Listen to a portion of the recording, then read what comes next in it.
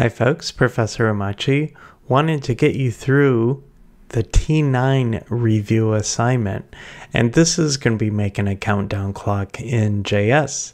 So if you're ready, let's get started. So what we have here is a countdown to the next July 4th event over in Tulsa. So what we're going to be doing with this is taking this date right here, and we're going to be using the system time, and then right here we're going to have these days doing the countdown for us. For the HTML, let's just reference to our JS file. This would be the tiny timer JS file. Okay, tiny timer, we'll just go ahead and copy that, that's fine. Okay, and we'll set that to defer, and I think we'll be okay with that. Let's head on out to the JS file here. The first thing we're going to want to do is declare the use strict. Okay, so we do that one there. Let's come out here and we're going to design here a function to create and run the countdown clock. Okay, so what we're going to do here is function show clock. And we are going to store the current date and time. Declare these variables. This variable here is this day. That's going to equal new date. Set the local date equals this day to locale date string. And then var local time.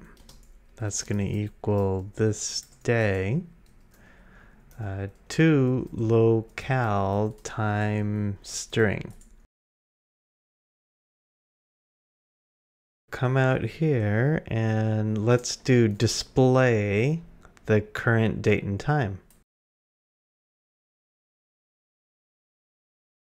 Document get element by ID, and we're going to take the current time, go inner HTML, that's going to equal there. Okay, so we got span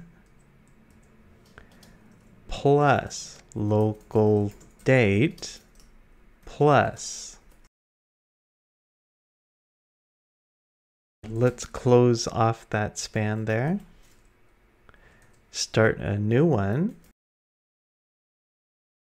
And then we're going to add local time plus span.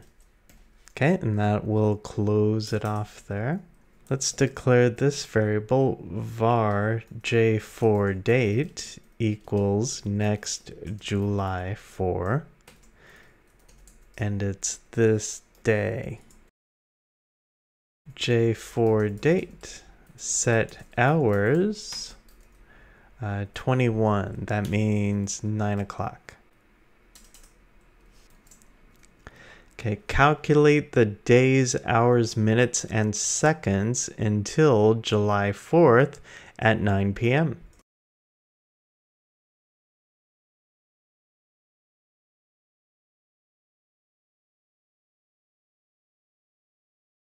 Days, that's gonna equal their J4 date minus this day. Okay, and this is 1000 times 60 times 60 times 24. Okay, declare the variable for hours. That's gonna equal days minus math floor days times 24. 24 hours in a day. So minutes, var minutes equals hours minus math floor hours times 60 seconds. That's going to equal minutes minus math floor, and this will be minutes times 60. Okay, so now that we declared those variables and we set up the formulas to calculate all that, we now have to display it.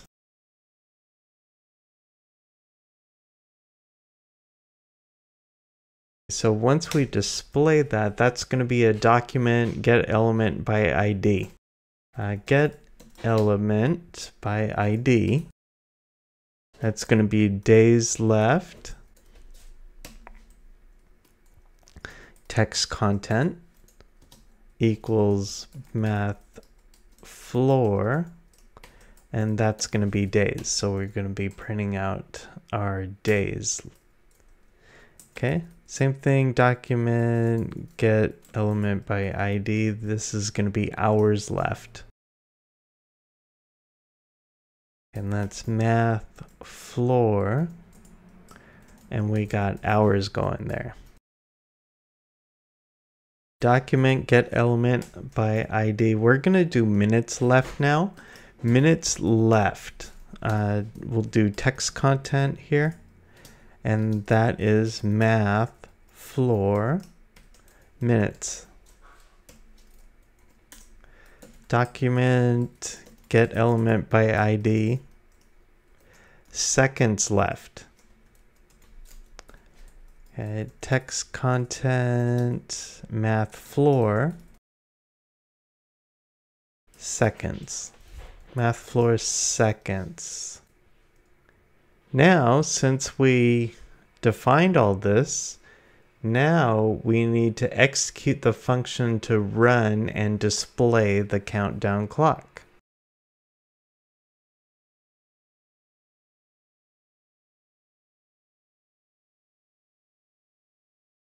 Okay, so we just call show clock. And then we want to set that interval. Set that interval show clock. And we want 1,000 milliseconds there. Okay, so go ahead and save that. Okay, so here we go. We have our current date right here. Here is the current time. 48 days, 7 hours, 23 minutes, 22 seconds, and we got our countdown going here. Hopefully I had a good time with that. I certainly enjoyed putting that together for you. Be sure to like and subscribe, and we'll see you on the next.